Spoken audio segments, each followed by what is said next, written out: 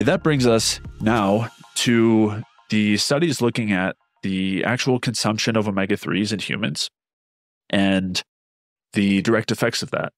And so we'll be looking specifically at how, just like we saw in that rat study, increasing the consumption of omega-3s in humans, both from fish oil and from EPA and DHA individually, increases lipid peroxidation, which of course is associated with decreased lifespan, increased aging, and is generally something we would argue is a reason not to consume these things in large amounts or not to go out of our way to consume it, again, despite the association studies. And I did want to make a point here. I believe it was when I was talking with Dom, if not, it might have been somebody else, but I think it was with him. He mentioned that he thinks there could be a difference between consuming EPA and DHA individually in the ethyl ester form versus consuming fish oil in the triglyceride form. Maybe it was Thomas DeLauer. I don't remember who mentioned that. But that doesn't seem to be borne out in the research. And I made a point here to include studies looking at both fish oil, which would be in the triglyceride form, and EPA and DHA individually. And it doesn't really suggest that fish oil is any better. So just wanted to mention that real quick as we get into these studies. Yeah, I don't have too much to add there.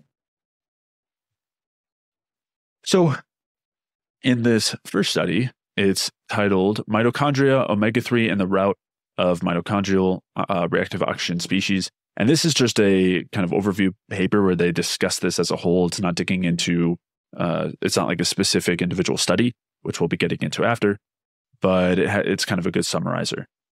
And so they state dietary intake of omega-3 polyunsaturated fatty acids, and consequently the increase in omega-3 content of membrane lipids may be disadvantageous to health because reactive oxygen species-induced oxidative peroxidation of omega-3s within membrane phospholipids can lead to the formation of toxic products.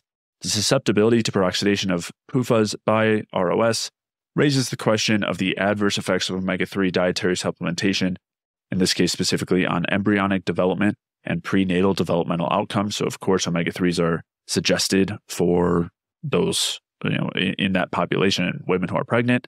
And this is questioning whether it's a good idea.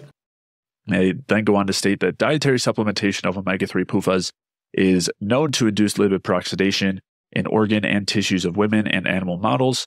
The consequence of PUFA supplementation is toxicity related to the end product of lipid peroxidation. Dietary intake of omega-3 PUFAs may therefore be detrimental to cellular function, as the peroxidation of these fatty acids by ROS can induce the formation of toxic products, which is potentially mutagenic and atherogenic. The disturbance in the cellular redox balance and associated damage to membrane integrity and mitochondrial function has been identified as causal factors of chronic inflammation, atherosclerosis, and neurodegenerative diseases. We'll be digging into specific studies, looking at what happens when you give this group fish oil and what was the result. But this is just kind of an overview, looking at a handful of different studies and just sharing some general ideas as far as why we might want to be concerned about things. And just, the reason I included this is because I think it's important to have that direct corroboration in the research. Yeah, I know there's going to be some people in the audience who are going to be like, well, there's this study that says that fish oil does this or does that, or it's actually an antioxidant. And in some studies, it does show this antioxidant function, but it's not because it's not being peroxidized. What winds up happening is the fish oil or the omega-3 fatty acids are so liable to peroxidation that they do indeed peroxidize both spontaneously and from enzymatic processes. And then the mediators that they produce actually signal cell defense responses to minimize oxidative stress. Like they're some of the most potent signalers. They interact with the same gene elements that respond to things like cigarette smoke and diesel exhaust and things along those pathways. Just in terms of like their signals of a degree of toxicity. The lipid peroxide signal all of these different pathways. Now, there's some mediators that have this and that effect specifically, but in general, there's a general upregulation of a lot of the lipid peroxidation products, both from omega-3s and from omega-6s, in interacting with this. The specific pathway is called the NRF2 pathway. We're not going to get into that inside this specific podcast, but it's a defense pathway. So it's a hormetic response, but it's functioning through lipid peroxidation, which is just not ideal overall. Yeah. And one of the studies that we will go through here talks about the activation of PPARs and other increases in beta oxidation enzyme activity. Yep. In the same vein of this hormetic response, which we'll discuss. It's a great point, and I would recommend that anybody who is not familiar with our view of hormesis goes and checks out that series that we did and a couple articles I wrote on it as well. Because a lot of the things that we're told are beneficial happen to work very similarly to things like cigarette smoke and chemotherapeutic agents and industrial pollutants. And I think that as a baseline should be something that leads us to question and concern regarding using something like this as a supplement. And it's a great point, Mike. Something we talked about also in that fatty liver series, which I'll refer back to as well, where the omega-3s have the supposed benefit for lipids by, lowering LDL, but they do so by causing oxidative stress in the liver, which actually prevents the export of fatty acids from the liver, which again looks good on paper when your doctor looks at your labs, but doesn't actually mean that it's something that's beneficial on the whole. So very important context. Thank you for sharing. Yeah, just important to know how this thing is working. And is it working through a mechanism that you want to optimize, or is it the same type of deal with, it's the same type of idea with statins, right? Are we going to lower cholesterol because just to lower it, or are we going to address the underlying reasoning of why it's raised in the first place? And fish oil is like congruent in that same vein, or that same like way of thinking about the problem. Yeah, totally. All right. So I'm going to go through a few of these other studies looking at lipid peroxidation as an effect of consuming increased amounts of omega-3s. And this paper is titled Response of Urinary Malondialdehyde to Factors that Stimulate Lipid Peroxidation in Vivo. And it states that the composition of dietary fatty acids had a major influence on MDA malondialdehyde excretion in fed animals, being the highest for animals fed omega-3 fatty acids from cod liver oil, intermediate for those fed omega-6 fatty acids from corn oil, and lowest for those fed saturated fatty acids from hydrogenated coconut oil.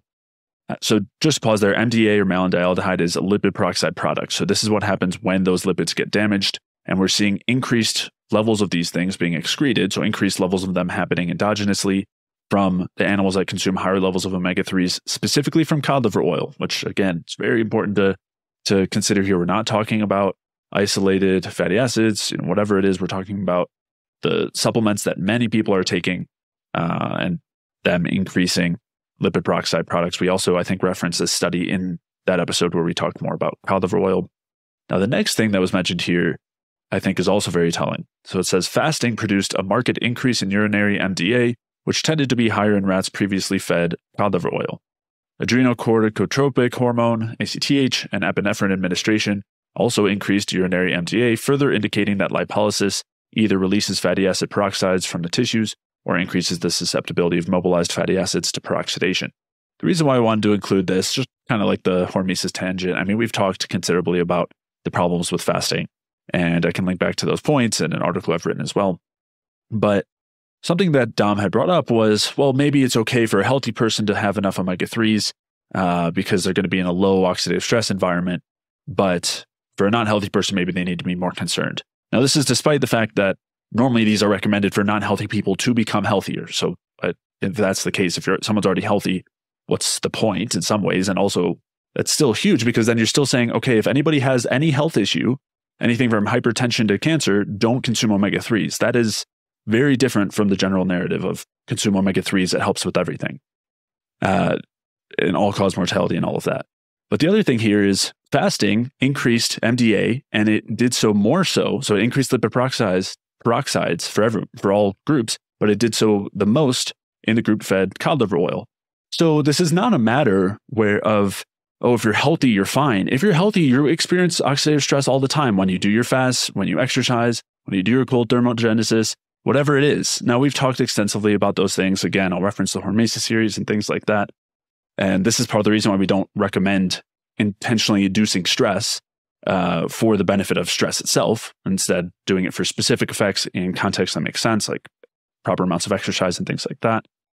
But even in a healthy individual, and we'll actually talk about this as well in athletes in a moment, in one of these other studies, even in a healthy individual, you're leaving yourself more susceptible to greater amounts of oxidative stress anytime you're introducing yourself to oxidative stress, which is nearly always, that stress is unavoidable. We've talked about this too in the Hormesis series. And so I think it's a pretty weak argument to say, well, if you're healthy and not experiencing oxidative stress, you're all right when just a fast or a bout of exercise or anything else will do so. Yeah. The other thing I want to mention here, specifically with all these things. So what they're talking about here specifically, they say with adrenocorticotropic hormone and epinephrine administration increase urinary MDA, further indicating that lipolysis either releases fatty acid peroxides from the tissues or increases the susceptibility of mobilized fatty acids to peroxidation.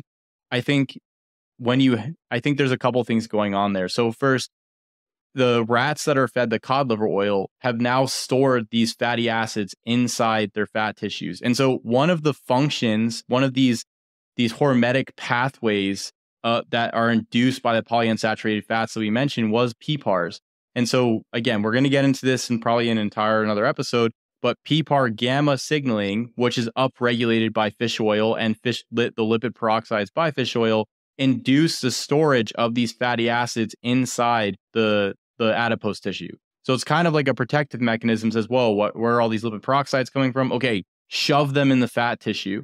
And so now what winds up happening, and this goes to your point, Jay, is that when you're put under any circumstance of stress, so if you're fasting, or as an example here, you have a release of epinephrine, which you can have in exercise, which you can have during exam stress, which you can have if you're startled, which you can have under numerous circumstances. And it also releases an adrenocorticotropic hormone, which is the signaling molecule before you get to cortisol.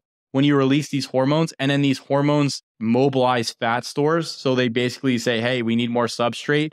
All right, fat, pump out the fatty acids, and you start pumping out the fatty acids. If you've loaded your fat stores up with fish oil, corn oil, so omega-3s and omega-6s, when they start to get liberated, now you have an increased oxidative stress because you are liberating a bunch of unsaturated fatty acids. And they're saying that they increase that the hormones in cells are increasing the likelihood of these fatty acids to being peroxidized. I think just liberating the fatty acids into circulation will allow them to become peroxidized because they are peroxidized under many circumstances relatively easily. But then the other thing to keep in mind is that these hormones, and we've talked about this in other episodes, drive fatty acid oxidation, and fatty acid oxidation in and of itself drives an increased ROS in the mitochondria. So you have a dual fold effect. If your tissues are loaded with polyunsaturated fatty acids, your fat tissues, and whenever you're put under any type of stress, you're going to liberate these fatty acids. Those fatty acids are going to, if they're high in unsaturated fats, will probably peroxidize just in the liberation process and circulation. And then these hormones are driving fatty acid oxidation, which will increase ROS as well. And then now you have an increased ROS of the mitochondria, and then you have an increased lipid peroxides and then fats that are likely to become lipid peroxides. So it's a recipe for disaster overall, loading your tissues up on these fats. And again, the polyunsaturated fatty acids are kind of like dynamite that's just hanging around. And in any type of stressful situation is going to be that spark that's going to light the fuse. So it doesn't make any sense to, as you're saying, to use these to help for healthy people to stay healthy. If they're starting to load their tissues up of these fats, you start putting them under stress, and now their bodies are gonna collapse under the lipid peroxides and that are being developed from these different circumstances. So yeah, it's not a good idea, and the stress, and this goes with kind of like against the hormetic ideas, is like fasting overnight induces the release of stress hormones. Being startled, getting emotionally upset, having a workout, going for a brisk walk can upregulate some of these hormones. It's not that you don't ever want to upregulate these, but to try to like constantly push for these different hormones and then load your tissues up on unsaturated fatty acids is just a terrible combination in the long run. It's how you would, at least from my perspective, take a healthy person and then make them unhealthy. It is like one of the best ways to do it.